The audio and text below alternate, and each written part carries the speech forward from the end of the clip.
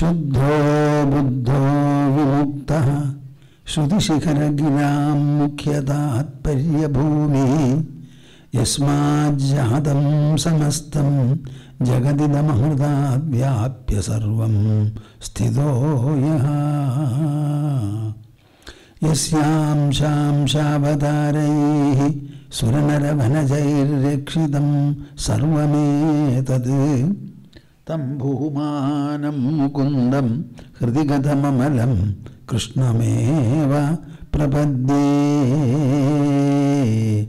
Tam bhumanam mukundam hridigadamamalam Krishnameva prapadye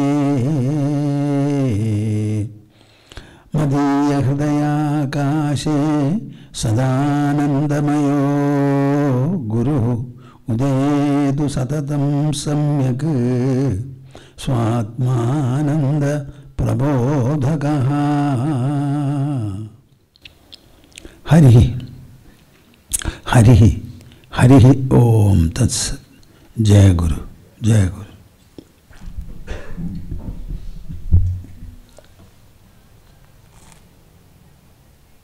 Have you given me a back support?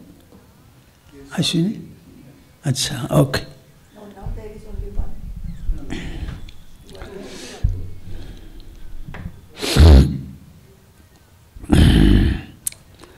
As usual, we shall have the Omkara recitation jointly 3 times.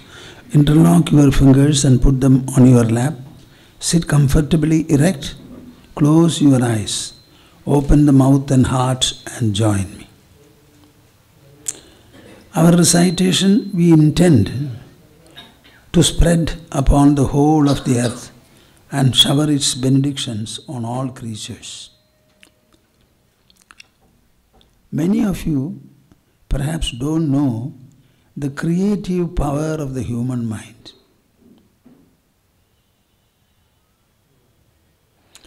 Mind is far above matter.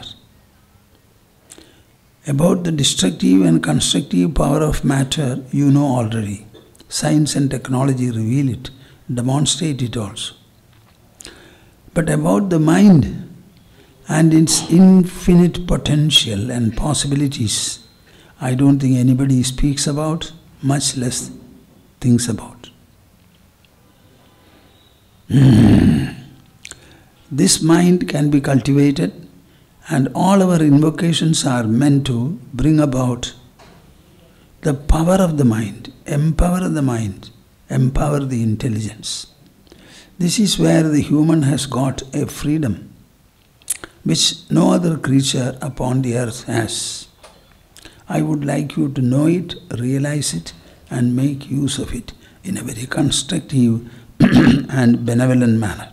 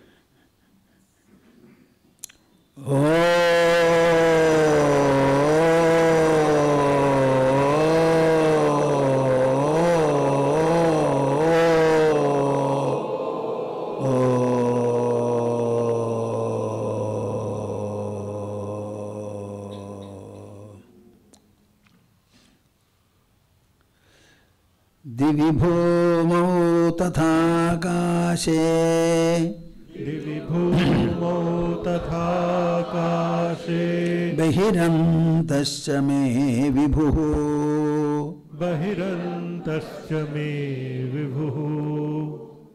All of you are not able to recite? Huh?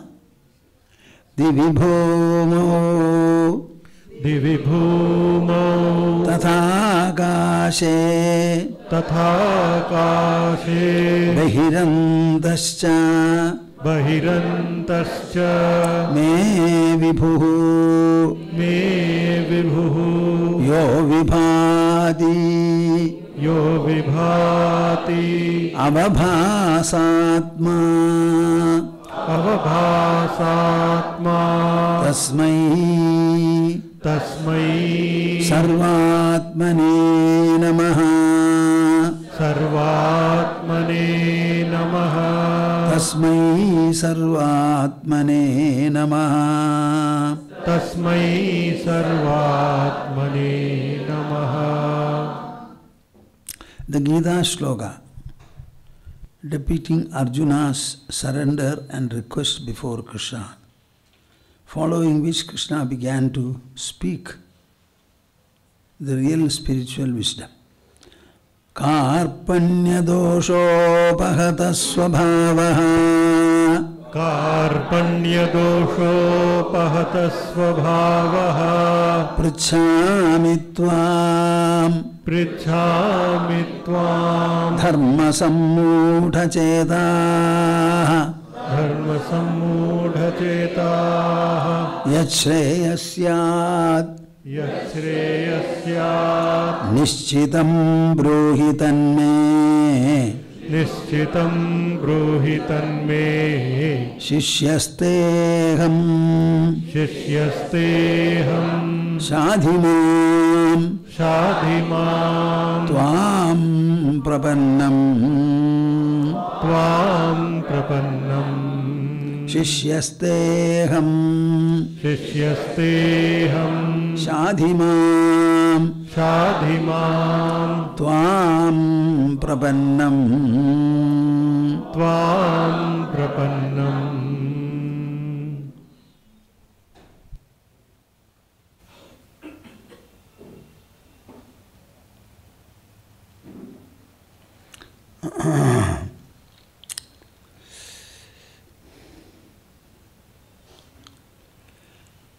In our culture, whatever assessments and findings have been made are also followed. You will find this is the last word in human life. Our Vedantic Upanishads, they constitute the pinnacle of human thought, investigation, examination, inquiry, as well as finding. There is nothing more to inquire into. Religiously, it is God.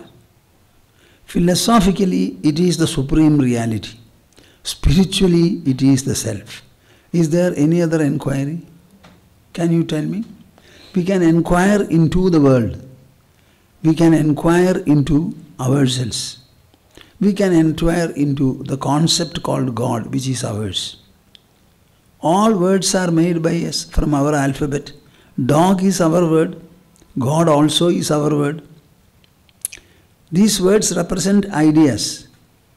These ideas as well as the words representing them, we are the author and source of all communication. So to explain God, nobody else will come before you. You have to explain it. So when you think in this manner, there are only three fundamental broad inquiries. Inquire into the objective world to find out what is the source, singular source of it. Try to find out. Another is, what is the source of knowledge? Knowledge is something very distinct with the human. You don't find it so pronounced in all the other beings. If you tap the earth, you will not get knowledge, nor from water, air, fire, and the space. Knowledge originates only from the human being, and that too from his inside. Philosophy inquires into the source of knowledge. It also inquires into the ultimate or supreme reality. Then we have another question. We always say I, and everything proceeds from me. I see the world. I designate and describe the world. Everything is my pronouncement, my observation, my finding. So what is the source of oneself? These are the three broad inquiries. All of them converge into one. That is what India had discovered long back. Another discovery that India had made was the source of matter is knowledge.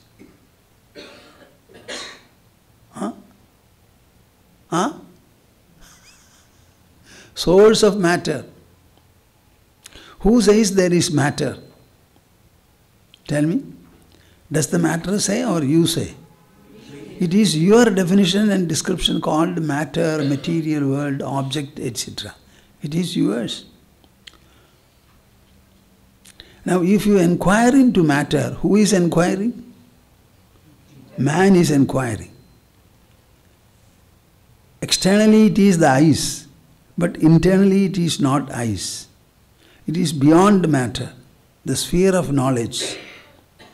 So when you go and observe matter through the microscope, etc., one scientist was telling me in Delhi that we finally find it's all a particle. Then we find a wave. Ultimately there comes a stage when there is neither particle nor wave. They have nothing to see. When there is nothing to see, tell me what survives? The seer. So in your observation, what is the last factor that you arrive at? Why are you keeping quiet? See, you have nothing to see. But all along you are seeing. And in all the seeing process, you are doing the process. And the process had something to see in the way of an object. Ultimately, the object also becomes extinct.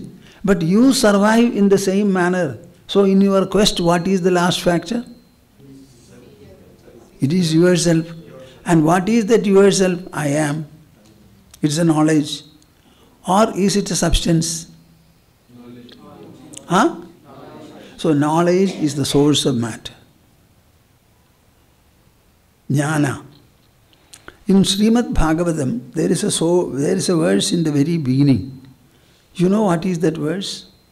I have been projecting it in our Srimad Bhagavata Tattva Samiksha Satram right from the beginning. As a backdrop it was there.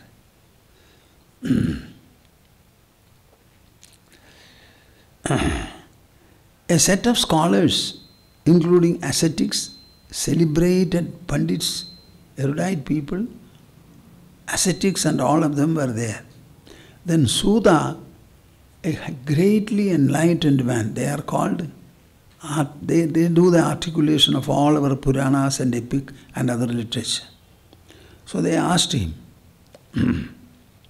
you have read the Vedas, Shastras, Itihasas. Itihasa means epics and Puranas. In all of them, can you tell us what is the essence that you have met? Sudha had no qualms. He simply said, Vadanti tattva vidaha tattvam yajnanamadvayam brahmedi paramatmedi bhagavaniti shabdyate. Can you write it there? Vadanti tattva vidaha tattvam yajnanamadvayam brahmedi paramatmedi bhagavaniti shabdyate. Would you repeat if I say this? Vadanti tat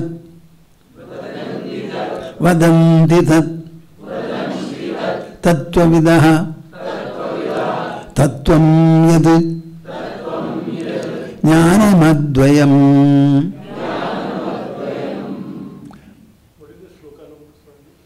I cannot say. It is in the beginning. Vadanti tat tattvavidaha. The number suddenly reduced.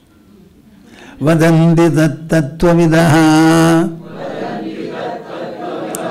tattvam yajnanamadvayam brahmedi Paramatmeti Bhagavaniti Shabdyate Brahmedi Paramatmeti Bhagavan iti Shabdyate.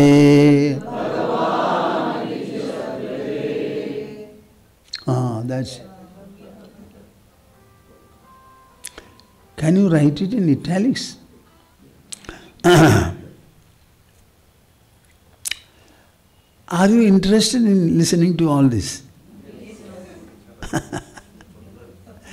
Vadandi tattvavidaha. The people who are experts in going into examining, ratiocinating, searching, researching, finding, evaluating, assessing, concluding. All these are the exercises of the intelligence. So people who are given to all this, they say, Vadanti tattvavidaha. Those people who knowledge the truth, the supreme truth, they say, Tattvam yajnanamadvayam, Tattvam yajnanamadvayam. It is a tattva. The trouble is when it is shown there, all of you will look at the board. I want you to look at me. Otherwise you will miss the talk. That is why I am not at all inclined to show anything in the board. Because it is not words alone I say, I am explaining it. So if your attention is there, what is the point in my talking? Better not. Vadanti tattvavidaha. People who know the truths, they say, what? Tattvam yajnanamadvayam. What is the tattva which is called advaya jnana? You know, whatever the mind refers to and the intelligence refers to, it can never be a material article. Am I clear? Huh? Say infinity, you say. Is it anything material or physical? You say zero, a nothing. What is that? It is a concept. We call it a pratyaya. Something that the mind or the intelligence postulates. And you can understand it only in the sphere of the mind and the intelligence. What is infinity? Can you explain it? No. What is zero? If you divide any figure by zero, that figure becomes infinity. Whether it is 1 or 100, 1,000 or a million. And when you multiply any figure by zero, it becomes zero. So what is this wonderful zero? So infinity, it is a concept. So ultimately it is a tattva. Tattva. What is the tattva? Jnanam advayam. Jnanam advayam. The jnana which is non-dual. Non-dual. What does it mean? Knowledge becomes dual when it refers to two things. Which are the two? One is the subject, and the subject trying to know or knows the object. So it is arising in the context of a relationship called subject and object. Am I talking sense? Yes. Or it's all Greek? Huh? So in our assessment, all knowledge is based upon subject and object. What is the world?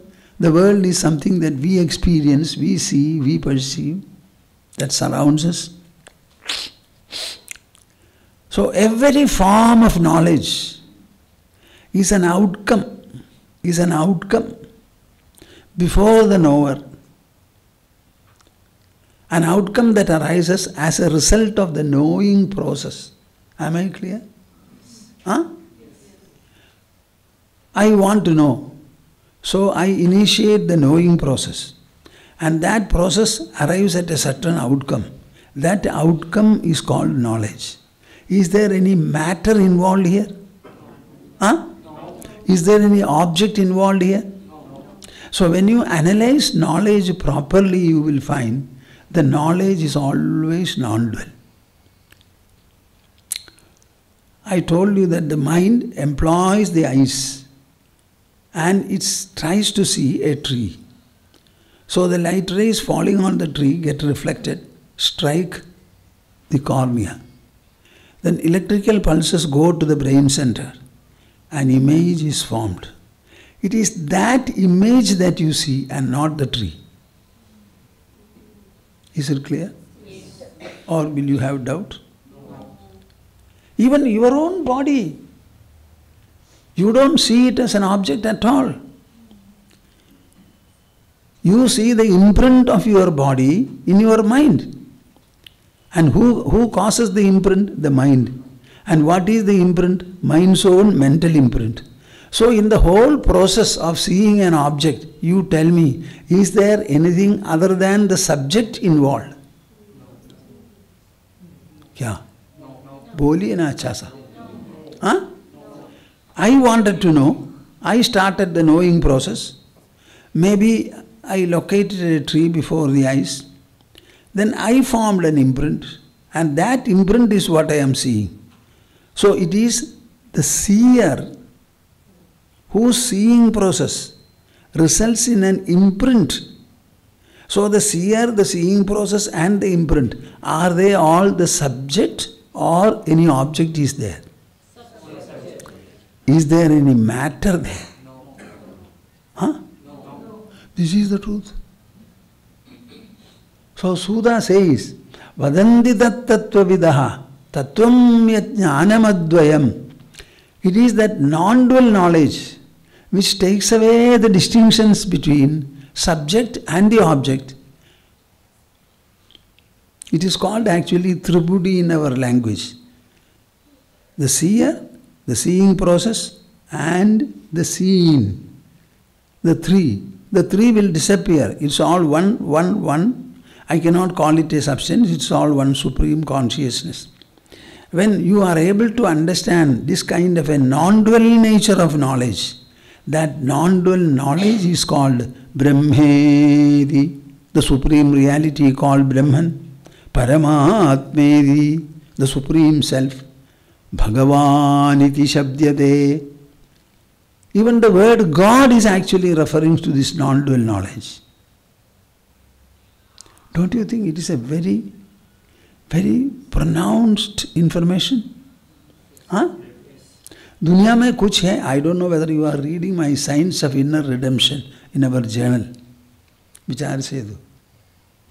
There is nothing other than knowledge in you throughout the 24 hours of the day.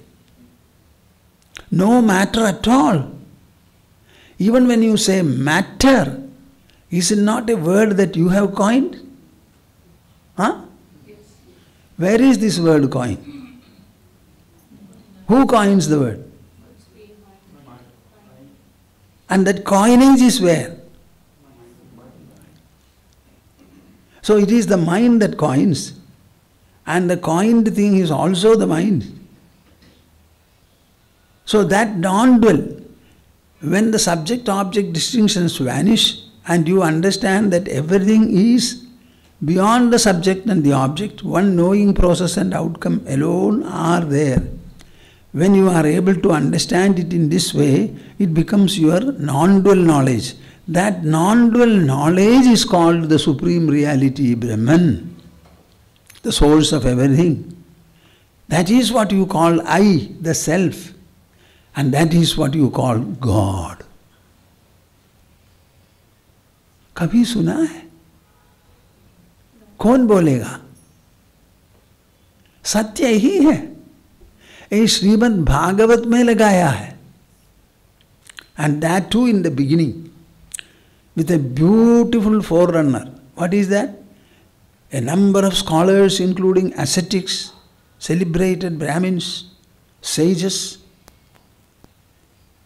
scholars, they asked Sudha, you are well read, you have read the Vedas and the Upanishads, the Idihasas, the epics, the Puranas, let us know what is the essence. Without any doubt he says this. So what is God, my dear souls? It is the non-dual knowledge that arises in a human being individually in his inside. That knowledge is not matter. Not matter. But when you try to trace the source of matter, you will only end up with your own consciousness.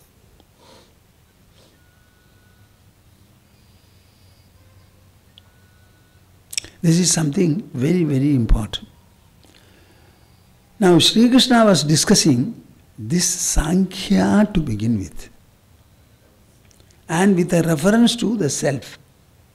What did he say? There was no time I was not. You were not. Bhishma, Drona and the others were not. And there is not going to be a time when we shall not be. See? He took the I as the subject of discussion. And he says, this I was not non-existent any time. It exists now. It expresses now. Having existed, existing now, it will never cease to be existent. This is what he began from. This is called Saankhya Yoga.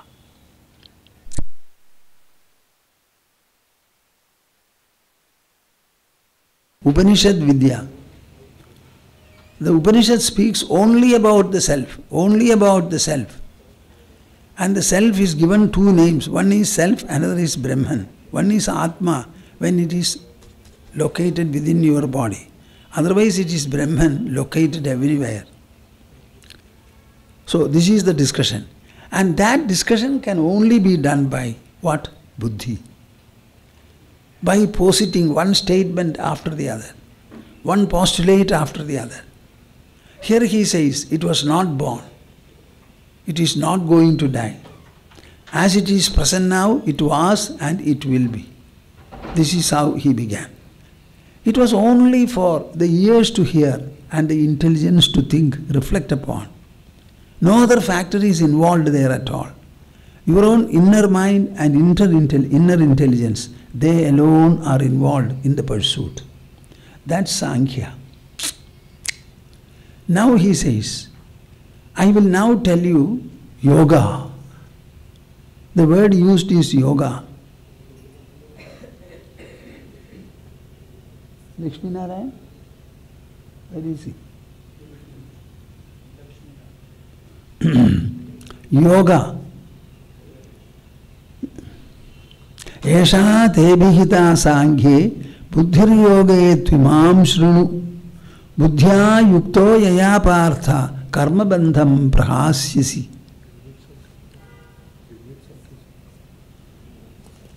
Karma bandham prahasyasi. Follow the statement. It's a very small group, so I am trying to discuss it well. Esha te abhihita sānkhye. In the field of Saankhya, I have spoken to you this much. What is that? There was no time when I was not. You were not. Bhishma, Drona and the others were not. There is not going to be a time when we shall cease to be. We are ever present. Ever present. Ever present. Are you following me? Yes. At least do you like to hear? Yes. Then you will realize it. If you like it, then you are the fit person. No other qualification is there. Now, this is solely a mento-intellectual pursuit. There is no ritual, no ceremony, no puja, no worship. Nothing is there. You hear the truth, especially from the teacher or from the Shastras you read.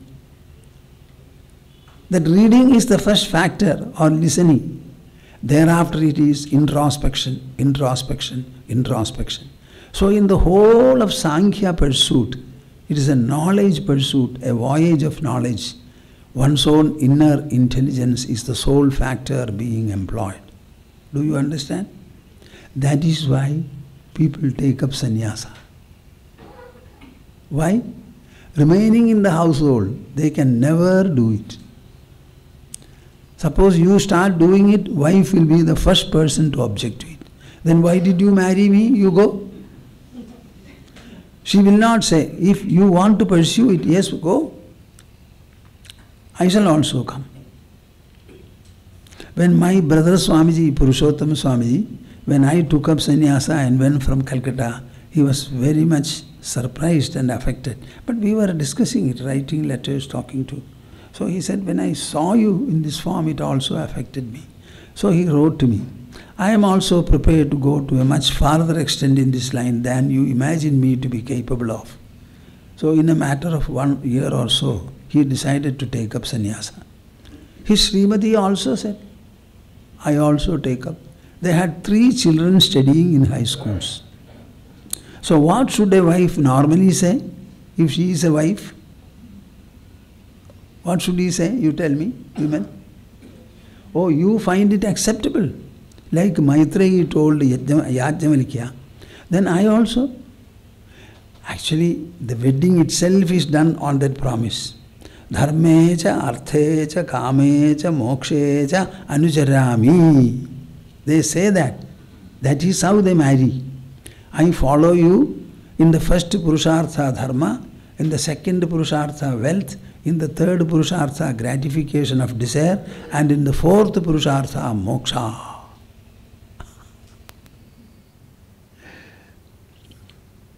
There was a person, Sharma by name, an Andhraite. He was an engineer. He got initiated from Sringeri Mutt also. He started doing sadhana intensely. He found a new meaning, purpose, and job, ecstasy, acceleration, etc. So one day he told his wife, I am going. If you want to follow me, I have no objection. But you entrust the children to your mother's care. You know what she did? She simply took the children and gave them to the care of the mother, explaining the situation, and followed him. Both of them went to Amarkandak, the source of Narmada. It is a forest area. Such an educated man, they went there. They cannot be initially beggars, and nobody's mind will agree. So holding on to his spirituality, resolve, etc., they started remaining. They had nothing to eat, so they plucked leaves from the tree and started eating. Seeing that, the villagers, from immediately, they started reaching them food 2 times a day. And this Sharmaji had one child. He was named Markandeya. And the child was playing. Sometimes he will go over the bridge. So people used to ask him, when he plays in the bridge, why are you not going to help him? He may fall. If he is supposed to fall, he will fall. Otherwise not, he said.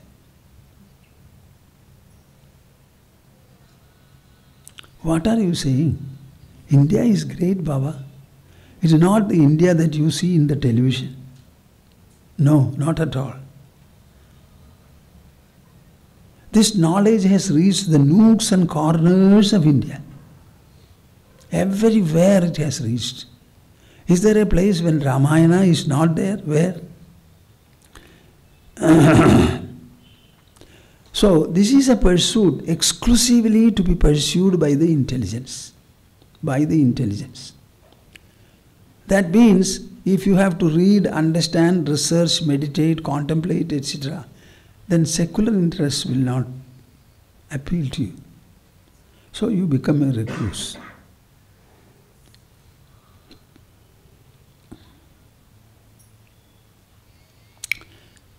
So the Saankhya, he explained, it is called Upanishad Vidya. That Upanishad Vidya is to be pursued only in the form of introspection, introspection, introspection. Every one of you is introspecting, all professionals, managers particularly. But you are introspecting over your professional pursuit, market conditions, etc., etc. Here the introspection is a truthful introspection which is meant to bring about reformation, refinement, attunement, harmony, etc. in the very mind-intelligence duo. The difference between the two. All worldly people also are introspecting. But that introspection is for a secular purpose, on secular factors. Here it is on the inner factors, on the I, on the ego, on the mind, on the intelligence, trying to explore and discover their dimensions, their magnitude, their potential, their possibilities. Say one question when I take up, what answer do you have to give? We all want to be joyous in this world. If you are prosperous, the result of prosperity, mental result of prosperity is you are comfortable and feel contented. Is it not? You tell me this contentment, is it objective or physical? No. Contentment is an emotion. As an emotion, it belongs to the mind. So what is the source of contentment? Mind. Keeping the mind, where are you looking for? So are you not a fool of an ass in looking for contentment from the objects? Answer me rationally. It is your word, contentment. It is your word, mind. And if you mean by contentment, that contentment is a feeling, it's an emotion. Emotion does not belong to matter or the body or the senses. It belongs to the mind. So keeping the mind with you, what are you trying to do for contentment? Run about all over the world? Huh? Have you any answer? This is called Saankhya. This is Saankhya. Saankhya will never allow you to be a pseudo-human. It will never allow you to be adulterated in your pursuit. There is a self-rectification in that. It will not allow you to be an imposter, to be a hypocrite. Don't say, I want peace, and live a callous secular life. Peace comes, it is a treasure of the mind. So try to handle your mind, give it the grace of disciplines, reformation, study it with beautiful jewels of discipline, decorate it, allow it to become moderate, be discreet, be discriminating. You eat your food, you have your life, sleep, everything is okay. But in the mind and the intelligence level, you cannot carry a wrong conviction. Tell me whether the body is transitory or non-transitory. Let us see whether the earth is transitory or eternal. One day the sun is going to become cold. It will become cold. You and I may not be alive. The fluid which is transforming itself into heat and light will be exhausted one day by the process of transformation. So the sun will become cold.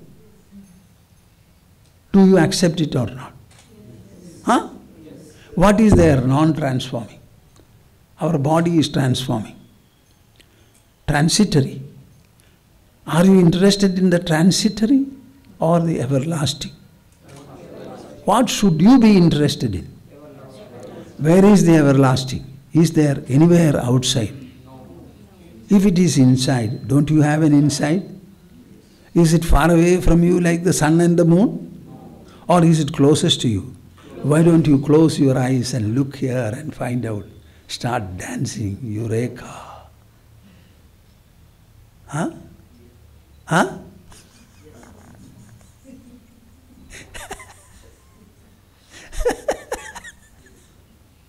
Make no mistake. Make no mistake at all. So, Arjuna was tempted. Such a beautiful state. This exclusive mento-intellectual pursuit, should I not opt for it? Should I think of fighting here? This kind of a thought arose. So he said, so far I have spoken to you of Saankhya, now I will tell you about yoga. Buddhya yukto yaya partha karma bandham prahasyasi. Coupled with this buddhi, I don't know whether you'd follow me. What is this yoga? That is also an intellectual proposition. It is adopting a certain refinement, a certain perspective, a certain perception, evaluation, insight. So, buddhya yukto yaya partha karma bandham prahasyasi. I will now tell you the karmic pursuit, by virtue of which you will overcome the colossal fear of sin about this war.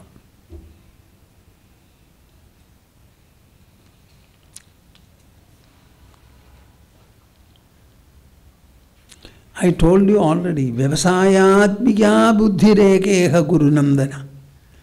In this karma yoga, the intelligence has to become resolute in its assessment about matters. See, these are all very important statements. Where is the time for me to say? He brings a beautiful example. Yavan artha udapane sarvadas samplutodage tavan sarveshu vedeshu brahmanasya vijanataha. You know, Arjuna, what is this wonderful spiritual pursuit? It is something like all places getting flooded with water. When the whole place is flooded with water, will you look for a cup of water, a bucket of water anywhere from? Will there be a need for a well, a tank, or a river? You don't have to draw water from a bucket, through a bucket. Everywhere is flooded. Similarly, Purne manasi sampurnam jagat sarvam sudhadravaihi. When the mind becomes purna and full, the entire world is filled with sudhadravaihi, nectarine flow. You don't have to bring nectar and pour it everywhere. The mind has to become purna. When the mind becomes full, fullness becomes extensive and overflowing from you. Upanad gudhapadasya nanu charmastridaiva bhuhu. If you want to have a leather everywhere spread, wherever you walk, because there are pebbles and disturbing elements, what do? Go and buy from the market? No, wear 2 slippers and walk. Wherever you go, the earth is covered with the same material that you are wearing as slippers. So make the mind full, the world becomes full. It becomes nectarine. So, yavan artha udapane sarvadas samplutodage tavan sarveshu vedeshu brahmanasya vijanataha. So the celebrated Brahmana, by virtue of knowing and realizing the Brahman, he finds blissfulness flowing everywhere. He transforms the world into a blissful forum. Am I talking sense or nonsense? Huh? See? The key lies in your mind. Operate it. Drop all your desires. Drop all your wrong notions. Have a clear insight. Be simple, innocent, noble. Then you will become great and glorious.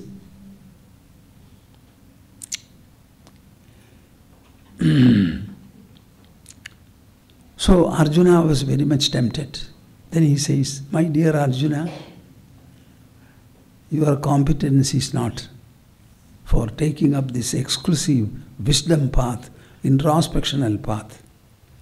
You have come here, equipping yourself with Pashupadastra, Gandiva, etc., ambitious of fighting this war and becoming more glorious as an illustrious fighter. Such a man beaming with war enthusiasm, suddenly on listening to me he says, I will become a recluse. Impossible, he said. Impossible. Your competence is only to remain active. Be involved in the world. You are a Kshatriya. You have to establish peace and order and propriety everywhere. Unless people like you strive for it, who else will? Can the police people run away from any place? Huh? But there was an instance when somebody was murdered, they ran away. Let people run away. They have to remain there. Otherwise they are not a police at all. Even the wife should abandon him. What is this? You are a Kshatriya. You have come here.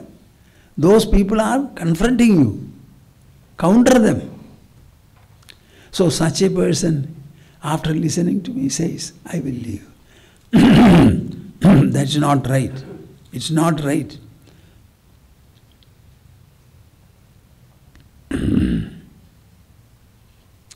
And then he started speaking about it.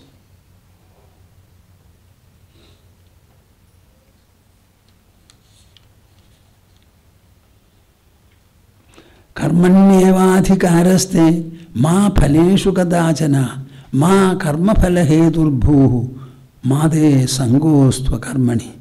You cannot be non-active. At the same time, when you act, do not be vitiated by the alternating results of what you do. Just like when sense and sensory objects contact, Sukha and Duhkha alternates will come one after the other. When you are acting, intended to bring about a certain result, invariably the result will be achieved. But there are occasions when the result will not be achieved. Even recently, to relieve the people who were entrapped in the tunnel, just imagine, my throat was choked when I was reading it. See, what can they say? They went, they bored. They found a steel, a metal plate there. And 2 drills were broken. And laborers had to remain there, patiently remove everything. Somehow they reached. Was it small job? What is this? Tasmad udyamavan bhava. You have to be always striving, persevering, endeavoring. You are countered here. Can you abandon it? What is human material for? Is it to eat and sleep? Even animals don't do so. How is it that we humans can agree to do it? We have to be always striving. So don't be deterred by any kind of a result, positive or negative. Equip the mind. How? Arjuna asked. So here what he says, Yogasthat kuru karmani sangam tyaktva dhananjaya siddhya siddhyoh samo bhutva samatvam yoga uchyate. Yogasthat kuru karmani sangam tyaktva dhananjaya siddhya siddhyoh samo bhutva samatvam yoga uchyate. There what Krishna said, Sukha Duhkha same kritva. Are you following me? Let you have equipoise in Sukha and Duhkha. Here, the same equipoise you have in Siddhi and Asiddhi. So where is the difference now? So what is Karma Yoga? Karma Yoga is not doing karma. Everybody is doing. The Karma Yogi is not doing anything additional or special. But he does his karma with Yoga Buddhi, with yogic enrichment. What is that yoga enrichment? Siddhya siddhyoh samo bhutva. Say that. You go on performing. That performance is intended to bring about a certain result. And if you perform well, the result will and surely appear. But there are factors which may interfere. Not often, but rarely at least. So there may be an adverse result or partial result or no result at all. Our women conceive. They are supposed to, the fetus is supposed to grow, complete its growth and come out of the womb at the time of delivery. But there are occasions when miscarriage takes place. Can you rule it out? If one miscarriage has taken place, don't make a huge jumbo about it. Nature is trying to produce the best of the embryo. Somewhere something went wrong, so nature pushed it out. Encourage nature, stand by her side. Wait, take the necessary disciplines, conceive again. इतना शोर बजाने के लिए क्या है? Everything is very simple and easy. Why are you worried? This world is not designed by us. It is not maintained by us. Can you imagine? Inside the mother's womb, without the knowledge of the mother or anybody else for that matter, a fetus is growing, and how many organs it builds, and all in a process of a few weeks, and a full embryo, a full child gets born to interact with the huge and infinitely various world. Where can you find a similar performance? You tell me. Huh? Should you marvel at it? Or should you become sorrowful? What is this? Enhance your wisdom. Become wiser, wiser, wiser. Use your intelligence. Use your mind. By crying, nothing is achieved. You can cry as a relief, like urination I can say. Use the tear gland fairly well. There is no harm. Very good. It will help you also. So, here the Samabuddhi is related to Siddhi and Asiddhi. There it was related to Sukha and Duhkha. So tell me, in substance, is there any difference between Karma Yoga and Saankhya Yoga? Huh? It is the Samatva Buddhi that matters.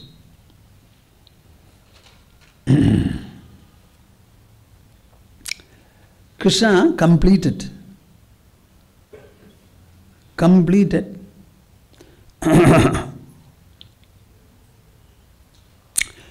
the second chapter. Arjuna heard him well, asked some beautiful questions on Sthita Prajna and Sthitati. I have no time to explain it now. Then in the second chapter, he said, Esha Brahmi Sthiti Partha Nainam Prapya Vimuhyadi Stitvasyam Antakalebi Brahma Nirvana Murchadi. I have completed my Saankhya and Karma Yoga propositions. Follow this. Even if you are able to practice it at the end of your life, you will attain Brahma Nirvana. Not that you should start practicing it right from the beginning. Aisa to kuch nahi hai. You may attain it at the fag end of your life. Even then you will get Brahma Nirvana, he completed. Then Arjuna says, Jayasi chet karmanaste mada buddhir janardana tatkim karmani ghore mam niyojayasi Keshava. Krishna, you speak so magnificently about Saankhya Yoga. You also described the enlightened person who finds a flood of ecstasy everywhere. If that is the goal of human life, should I not instantly resolve to pursue that path? You say no, you don't have the necessary competence. You should be only active and interactive for the time being. Together with the activity and interaction, you pursue the path of spiritual equipoise. Why are you asking me to fight this fierce and colossal war? Arjuna's question.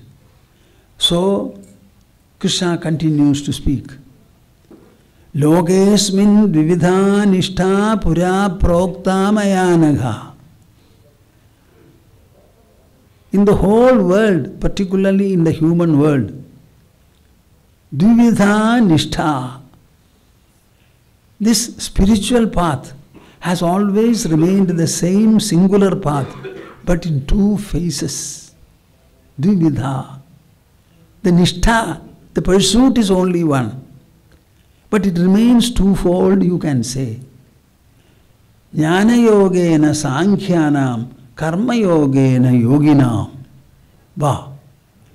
People who are very intelligent and who are challenged by intellectual pursuits, intellectual achievements, for them it remains Jnana Yoga. Karma Yogena Yoginam.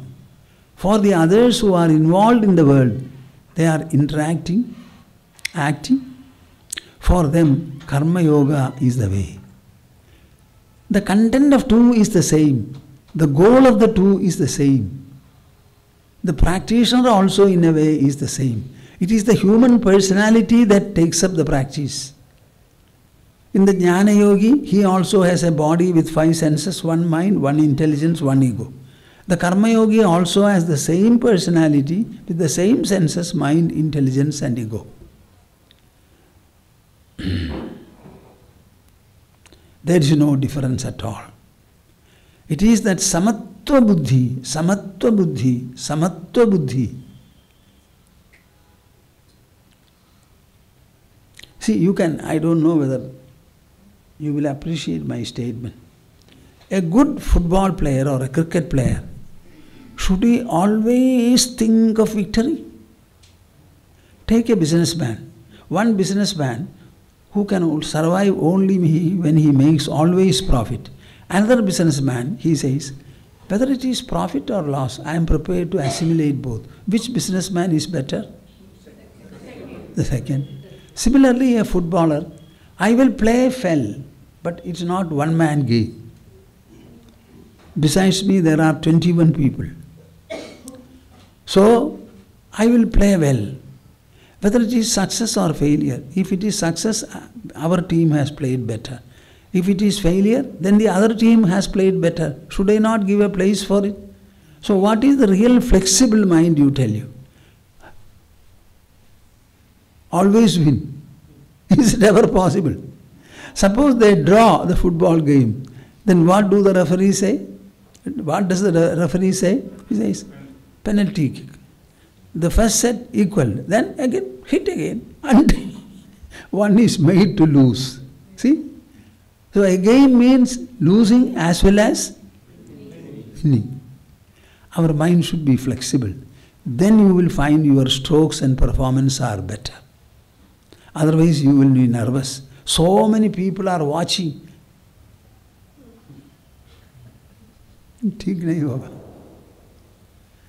Unfortunately, people don't understand. Devotion has a great place in our culture. In devotion, primarily and even later, it is worship, worship. In the North India, there is Chappanna Bhog. God is given 56 items. I one day wanted to see this book. I went there. Finally, they gave me also a little. I had also to. See, pleasing God. By what? So Krishna speaks about it very well. Would you like to hear? Yes. Huh? The first worship is Patram Pushpam Phalam Toyam Yome Bhaktya Prayachadi Tadaham Bhaktyupahridam Ashnami Prayadatmanaha. Common worship, very simple. Even a dog can be made to do it. It does not require human being. Collecting flowers, throwing them one after the other before an idol, next day removing them. What have you done additionally? You have plucked all the flowers and destroyed them. And you gave here. What have you done? But it is worship. So Krishna says, if this flower worship has to be meaningful, I have to say something, he says. Patram Pushpam Phalam Toyam Yo me bhaktya prayachadi. The article does not matter. You can take a leaf, a flower, a fruit, or simply a spoonful of water.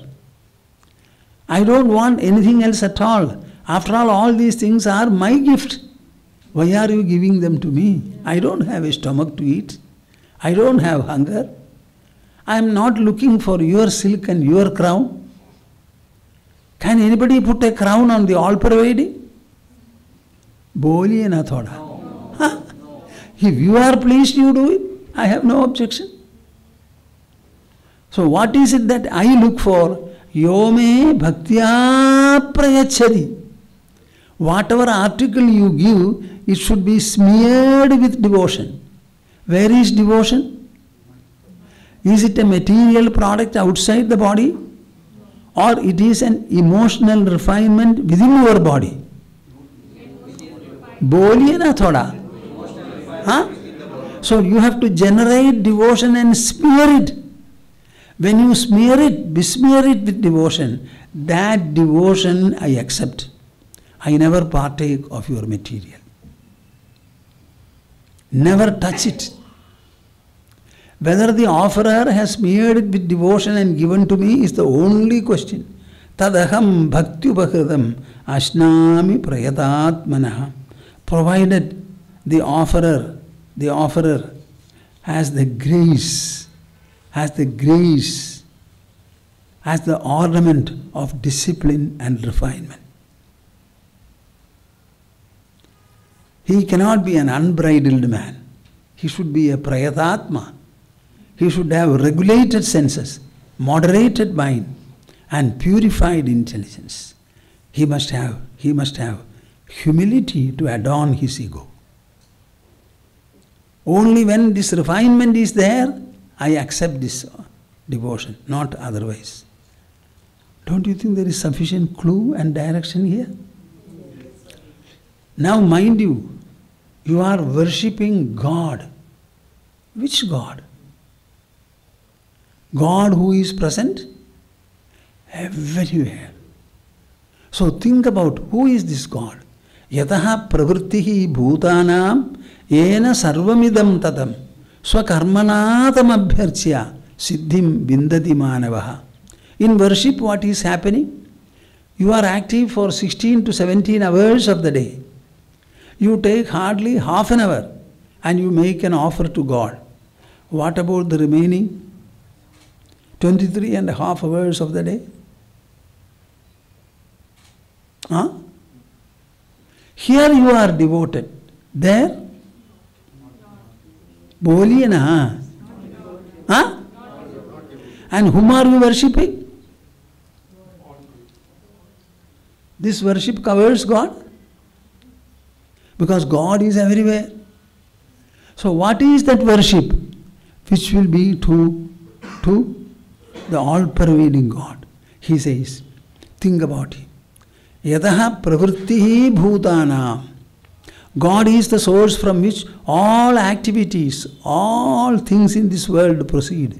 Every form of vibration, movement, activity, interaction.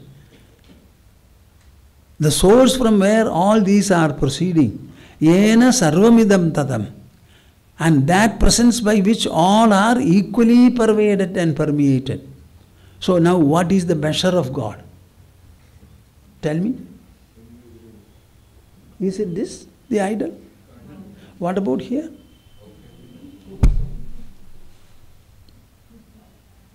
Think of it. And then what should you do? Stop doing your special offer and make a general and full offer. What is that? Swakarmanatam abhyarchya.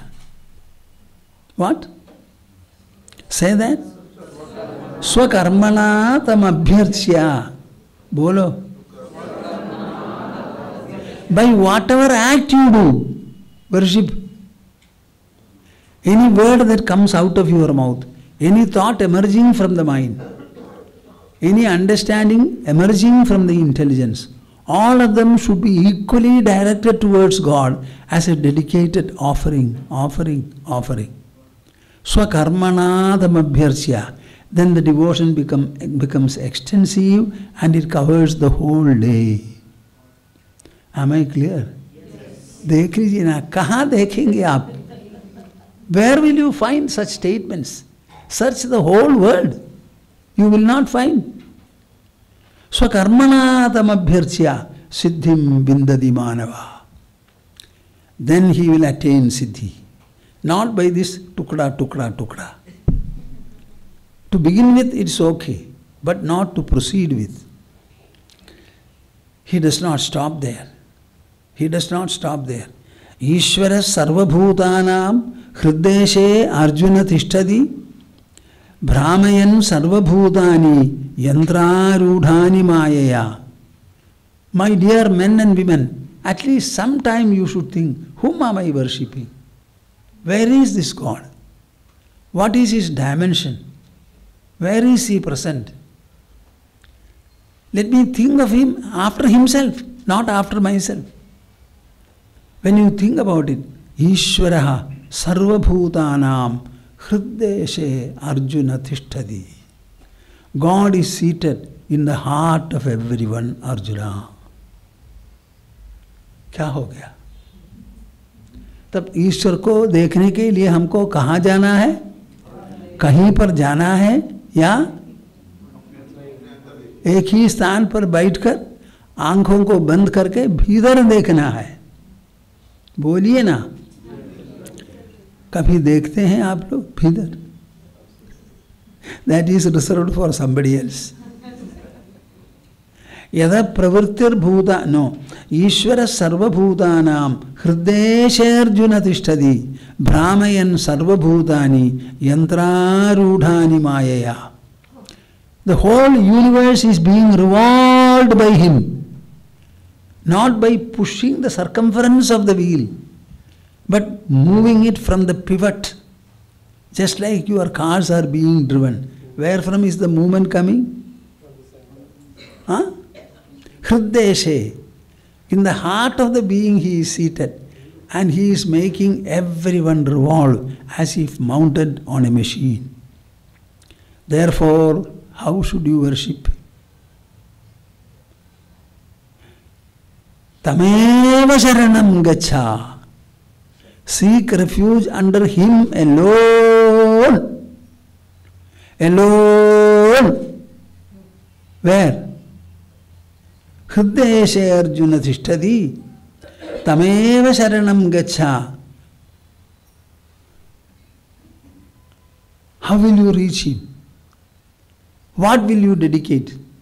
Can you take an article and push it through the mouth or the nose? Huh? Sarva bhavena bharata. Worship him by every product of your mind, every product of your intelligence, every product of your ego. आप लोग समझते हैं क्या मेरी भाषा? हाँ? थोड़ा सोचिए ना. Worship him with every product of your mind. If it is anger, worship him with anger. Worship him with jealousy. Worship him with fondness. Worship him with competition. You will find in a few days all these vanish. And you will be absolutely pure and immaculate. But you should offer the products of your mind and heart to the indwelling God. My dear God, you are generating this. You are the source of it. And I don't find anybody else except you to offer these two. Sarva bhavena. Not by prema, by love alone. Love, hatred, everything. Sarva bhavena bharata. Tat prasadat param shantim sthanam prapsyasi shashwadam. By his blessing, by his favorableness, you will attain the everlasting abode. बोलिए कितना कष्ट है? कष्ट है या? हाँ? क्या? चुप रहते हैं क्यों? बाजार में जाने की आवश्यकता नहीं. अपने भीतर जो कुछ उत्पन्न होता है, सभी का समर्पण करना चाहिए. Make God responsible for everything in your life. Whatever is the behavior of your mind, hold him responsible. Ask him to set it right. Nobody else is going to set it right for you. There is no source also. Identify everything with him. Offer everything to him. And remain away from. Away from. Never pretend. Never boast. Never be proud. Never claim. Nothing. Be a beautiful zero so that you can become a hero.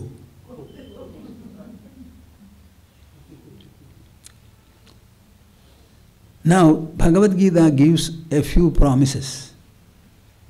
It's very important. Krishna gives, Bhagavad Gita gives. The first promise is, Swalpamapya asya dharmasya trayade mahato bhayat. You may all feel spirituality is hard, very difficult. शुरू करने से कब समाप्त होगा, इस जन्म में होगा या नहीं? All these doubts you have. He says no. Even a small measure of this practice is ample enough to take away all fear from your mind. Swalpamapyasya dharmasya. This wonderful dharma called Saankhya Yoga or Karma Yoga, even Bhakti Yoga is called Karma Yoga. Because the Bhakta offers all his activity to God. So the activity part is there. So he says, Swalpamapyasya dharmasya trayade mahato bhayat. The greatest fear is overcome by this small measure of practice. So tell me, is it not a very good insurance? And how much money do you have to pay as premium? Nothing. Nothing. Trayade mahato bhayat. When Krishna explained the meditation in the 6th chapter, Arjuna heard and he said, my dear Lord, my dear Krishna, this controlling the mind is becoming very difficult. It is like controlling wind. So in this, can all people succeed? If they are not able to succeed, what will happen? Will it not be like the clouds unable to shed water? Suddenly the wind blows and everything is blown off helter-skelter. So he says, no, no.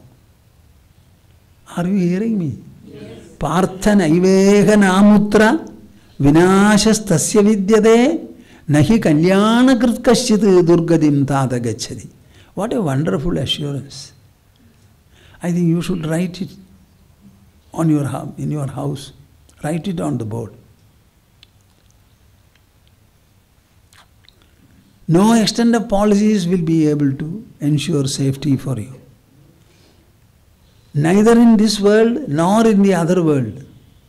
A man who has taken up the yoga practice, as I have mentioned, any destruction for him. Nahi kalyana krit kasyat turgadim tata gacchati. A man who is given to a benign and benevolent act of any kind whatsoever, he will not attain an adverse plight. Nahi kalyana krit. Are you doing something noble, good, benevolent? There should be no harm either to you or to the others. Possibly if you can help, still better. But avoiding harm, if you are wishing for the welfare of all people, that is called kalyana karma. Such a man will never meet an adverse plight. Is it not sufficient insurance, assurance and salvation for all of you? Huh? Yes. What more do you want? By any extent of security measures, you will never be secure. Real security will come from here alone. And finally, to top everything, sarva karmanya sada kurvano madvyapashraya mat prasadat avapnodi shashvatam padamavyam. You see, I can say this, explain it. Will not have any effect. You have to hear it, remember it, nurture it. Repeat it at least hundreds and thousands of times in your mind. Then the difference will be there. Sarva karmanyabhisada kurvano madhyapashreya. He says, don't distinguish at all anything like dharma, adharma and all that. Sarva karmanyabhisada. Always be doing all kinds of your activities. Madhyapashreya. But. Are we not already doing all kinds of activity in our life? Huh? Everything we do, all things we do. So in the doing there is no lack. Then where is the lack? Madhyapashreya.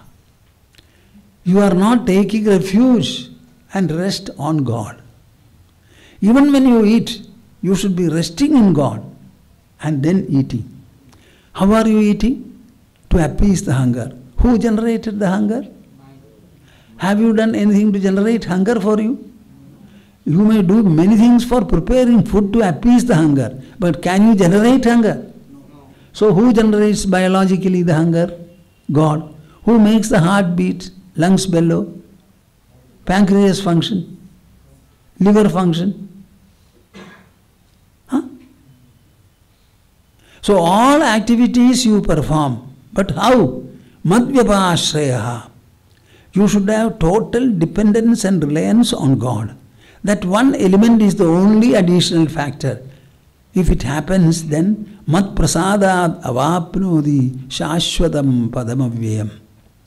By my favorableness, I will become favorable to you. I will become happy, contented about you, and you will attain the shashvatam avyayam padam. The interminable abode you will achieve. Only one clause, madhyapashreya. Develop a reliance on God, dependence on God. The whole world, the earth is resting on God. Then are you not resting? Then how do you draw a line set? The earth is resting on God, but I am resting in myself. Are you able to hear and apply? थोड़ा देख लीजिए ना. I call it is beautiful mathematics.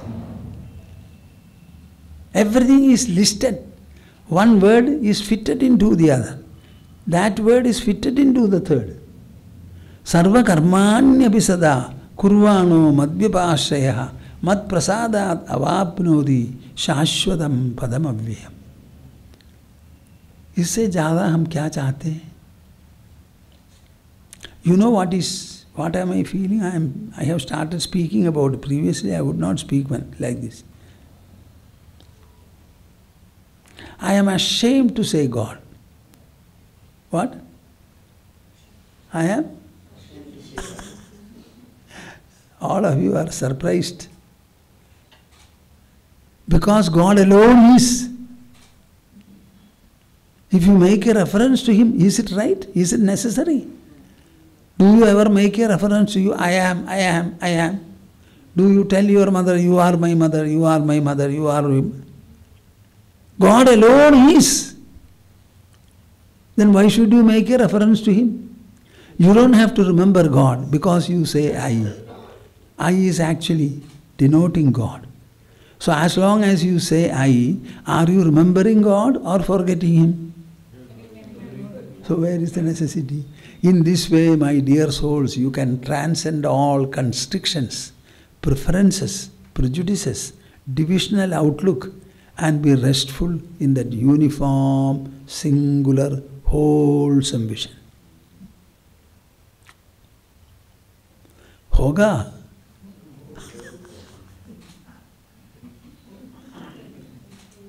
होगा तो जरूर, मुझे होगा क्या? दूसरे को हो सकता है.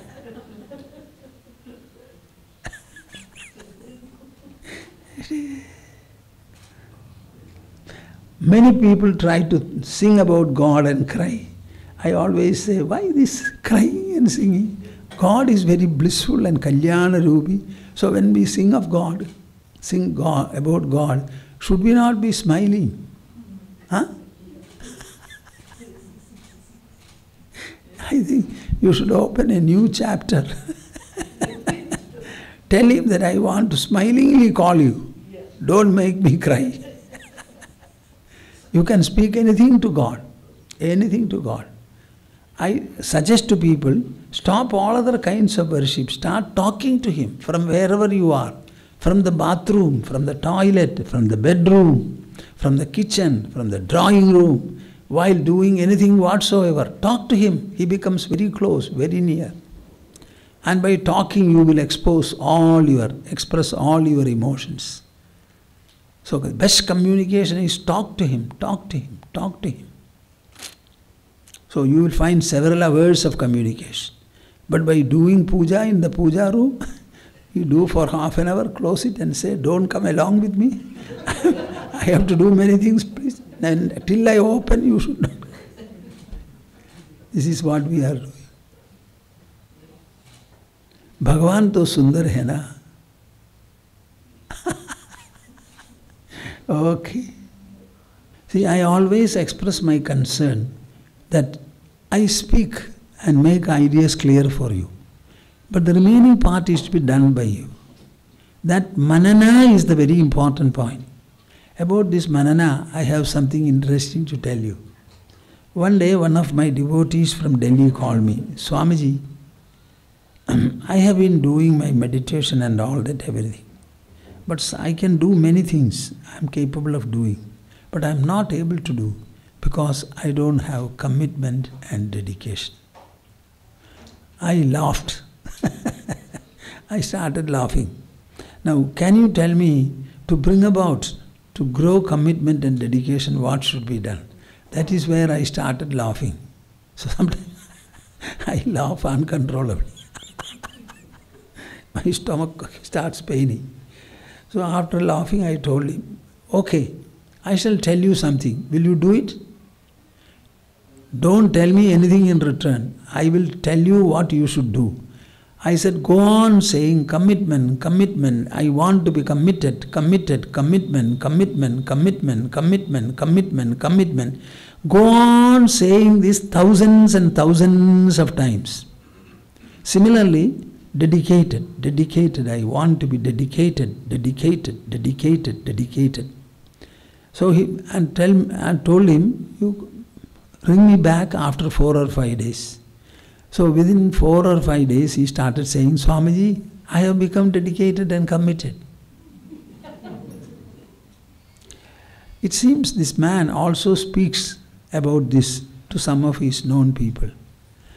One other youngster came to me the other day and said, see, I am very much in association with X.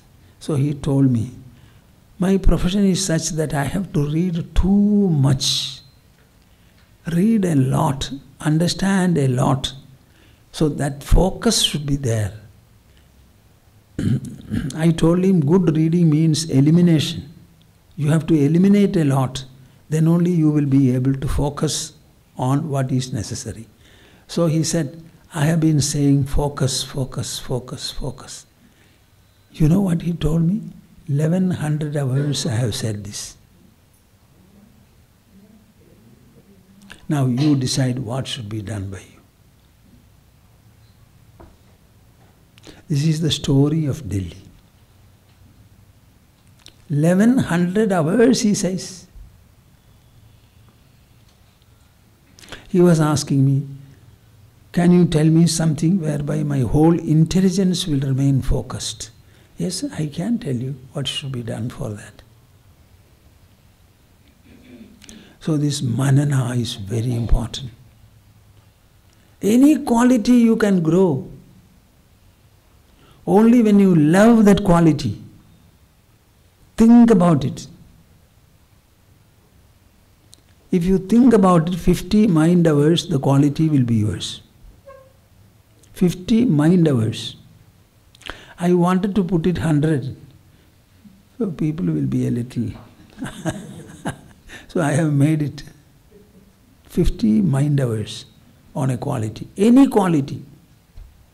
See, we are supposed to grow mentally every day, every hour. Every hour, every day, we must be enriched by what we do. And we should enrich the world by what we do. Okay, I will stop. Acha. Samvedya varjidamanuttamamegamadhyam samvitpadam vigalanam kalayan mahatman hrideva tishtha kalanarihita kriyam tu kurvan agartrapadamethya samodidashri kurvan agartrapadamethya samodidashri. Hari Hari Hari Om Das. We shall have the conclusional Omkara. Take your pose for it.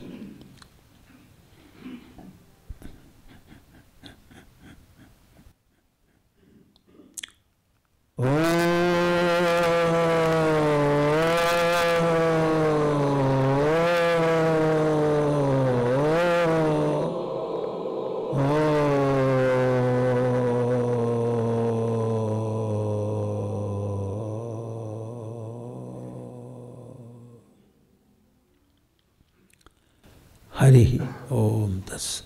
Jai Guru. Jai Guru.